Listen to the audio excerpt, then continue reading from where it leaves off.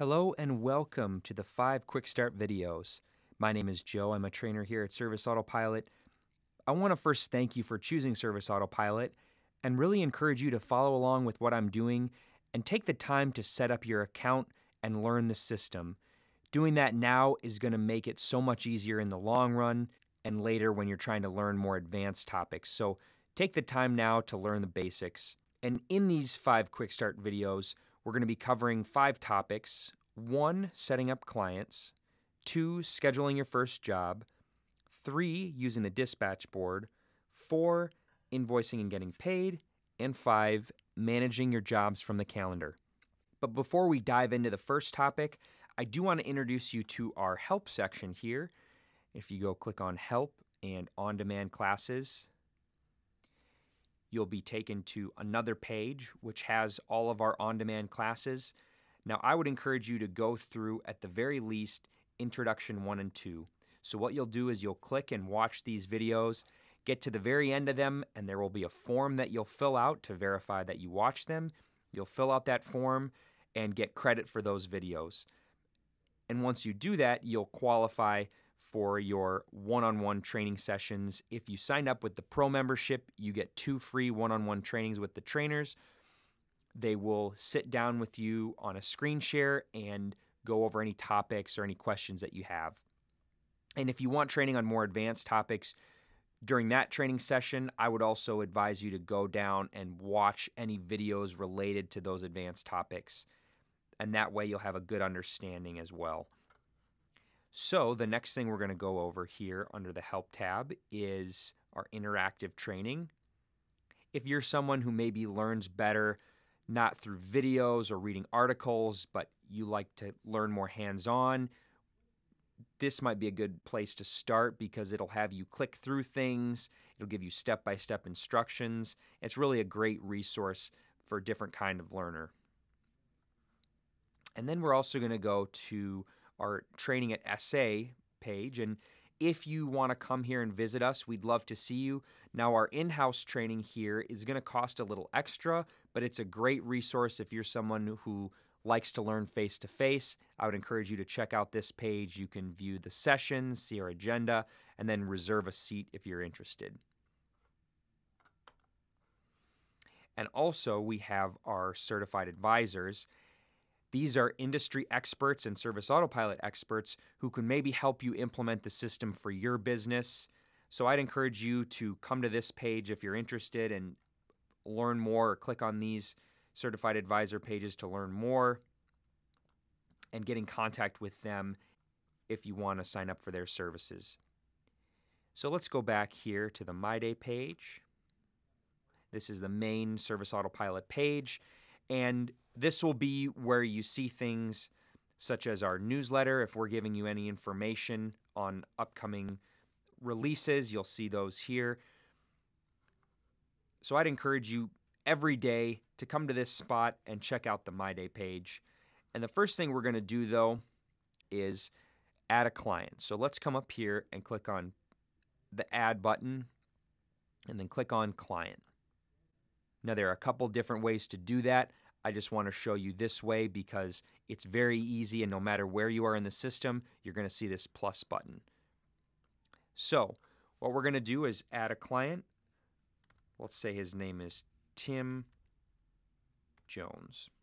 All right, notice when I typed in his name, these 3 fields pre-filled or auto-populated. Now, in this field, if this were a commercial client, I could put the name of that commercial client here. So if it was a company name, I could put that there. But in this case, it's not. I can put the property name here and the name on invoice here. They can be different. However, in this case, they're all the same. So let's go ahead then and type in the address. All right. And notice when I tab through these, it's going to auto-populate the billing address when I put in the service address. And that just saves you a little bit of time. We go to the postal code here. And notice it recognizes that postal code, and it's going to ask me to select which city. And it'll auto-populate the city and state. And at this point, it has mapped the client's location on a map. So this client, once you save it, will be marked with a geolocation. That will be a latitude and longitude coordinate, which will be how they show up on a map based on that coordinate. And let's go also put in the email here if they had one. I'd encourage you, as you're setting up clients, get as much information as you can.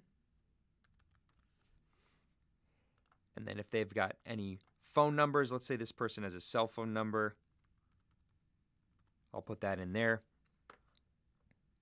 And the last thing we're going to do here is make sure we select the sales tax if we charge them sales tax. So I'm going to enter that there, and then the next place I want to go is the billing tab, and I can enter a billing email. You don't have to do this, especially if you already have a contact email and the billing email would be the same. You can just leave this blank, but if it's a different billing email, put that in there. Also, you want to modify how you send their invoices. So if you send them by email, select that, print, or both. You can select any of these. In this case, I send them by print and email, so I select both. And then how they pay you, you can modify that. This has check, so if they give me a check, I can put that in there. But let's say they pay via Discover or MasterCard, credit card type, I can select it. But this client, let's say he pays by cash, so I'm going to select cash. And then is the client taxable? Select whether they're taxable or non-taxable. And then flag the invoice for review. I'm going to select this. This would make the invoice show up on the invoice list as red, meaning that we need to review it before we send it to that client. And then also I'm going to go over here and change my billing terms. The billing terms is when does that client have to pay that invoice? So how many days does the client have to pay? In this case, it's due on receipt. Now this is also going to default to whatever you have set up in your company settings. So make sure you set up your company settings to what typically you have set up for your billing terms. And then when to invoice, this is going to be when does that invoice generate for that client. We have several different options. Again, this is going to default to your company settings. And what I'll do is explain what each of them are. So daily invoicing means that the invoice for this client will generate on a daily basis when I do the work. So it will generate as soon as the work is completed. Weekly invoicing means that the invoice will generate at the very end of the week on Saturday at the very end of the day. And so all the jobs that I do in that week for that client will show up on one invoice, which will complete at the end of the week. Monthly works in a very similar way, where all your jobs completed in that month will show up on one invoice, and the invoice will generate at the very end of the month, at the very end of the day on that month. And then print in advance means that the invoice will generate as soon as the job is dispatched.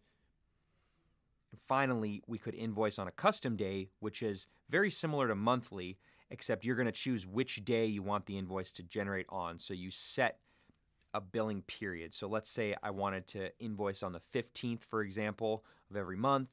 I would choose 15th in my company settings, and then this would default to the 15th here. And that means that my billing period is going to be from the 15th to the 15th, and the invoice is going to generate at the very end of the day on the 15th of each month. And then so that's really it here, basic steps for setting up a client. We're going to go ahead and save this. And now we have a new client created. So the next video then is going to go over scheduling your first job.